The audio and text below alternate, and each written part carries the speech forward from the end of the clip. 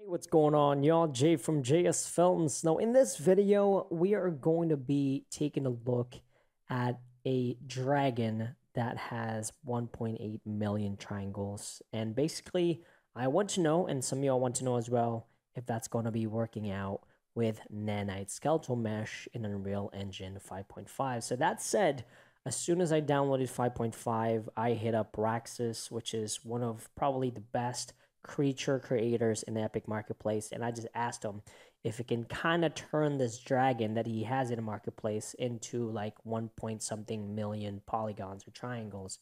So, after a couple of minutes or so, he went ahead and said, hey, I'm going to go ahead and update this in the marketplace. So this dragon right here is 1.826 million triangles.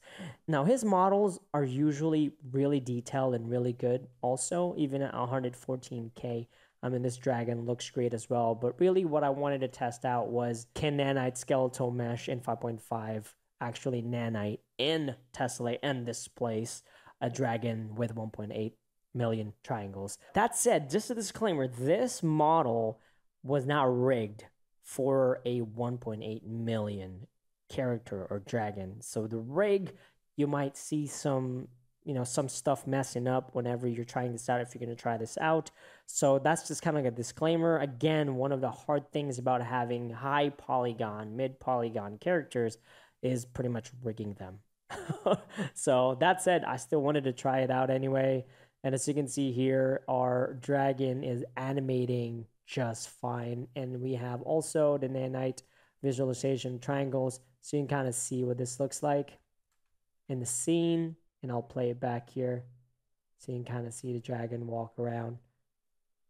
And again, this one has nanite displacement as well. So if I go to the actual material, go to the master, you'll see that we have displacement set up. This is actually already set up by him. You just have to connect it here and make sure you enable nanite tessellation here on the actual material settings. But yeah, this looks really cool. I'm going to be playing around with some stuff in here. Obviously, this is kind of like the first test. I am noticing, though, that Nanite Skeletal Mesh, I don't think it is being calculated in Lumen at all. This is from my observation here. If I go to lit, lumen scene, you're going to see that our Nanite Skeletal Mesh is going to disappear from the calculation. And also if I go to the reflection view, it's the same exact thing.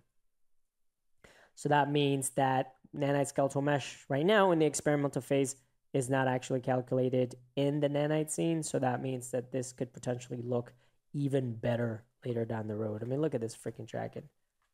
This thing is amazing looking. Look at that. Play it again. Boosh, boosh, boosh. But that said, I know that's a little bit overkill at 1.8 million, but I heard somebody in the comments section, they were curious because I think it was Forbidden West. Their main character was like 1.1 million triangles. So yeah, we just kind of one-up that with 1.8, right? But yeah, that's pretty much it for this video. Let me know if you have any questions, and I'll see y'all in the next one. Peace out.